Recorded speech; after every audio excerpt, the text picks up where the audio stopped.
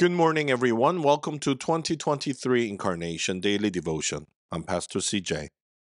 May God's peace be with you, and may the Word of God work in you today. January 31st, Tuesday.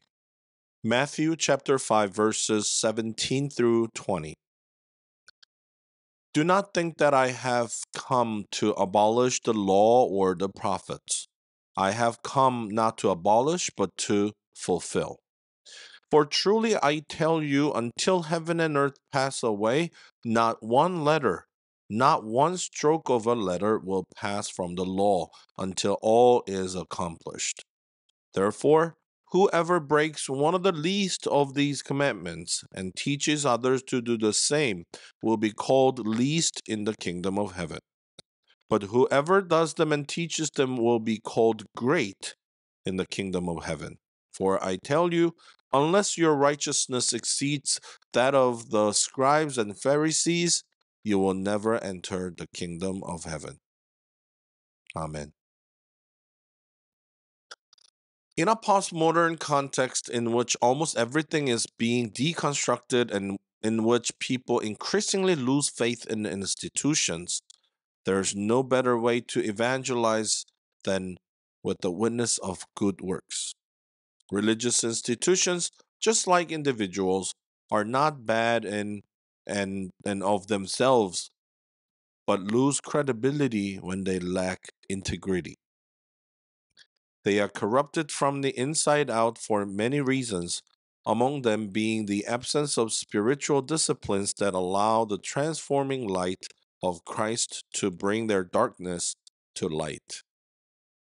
There can be times when churches sin by paying too little attention to the collective disciplines that can place us before sanctifying grace: confession, covenant groups, and mentoring. Attending to these disciplines as an institution or an individual is easier said than done. It can be a great challenge to build safe spaces where we can confess our sins. Because of our fear of being judged, we build our lives in secret. However, sin loses its power over us when we confess it, sustained by a community full of grace and forgiveness. On the wall of our church sanctuary, there was a sign that said that we are a hospital for sinners, not a club for saints. We all share the same humanity. We all have the potential to sin. Therefore, it is important to practice compassion, the ability to suffer with people.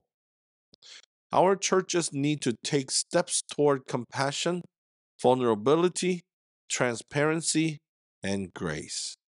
If we do not practice community life, our justice will not surpass that of the teachers of religious law in Jesus' time on earth. Without these disciplines, we will lose our capacity to shine. Let us pray. God, help us accompany each other on our journey to be more like you. May grace be stronger than judgment. May compassion be stronger than competition. Amen. Once again, thank you for joining this morning, and I hope to meet you tomorrow. God bless you. Have a wonderful day. Bye.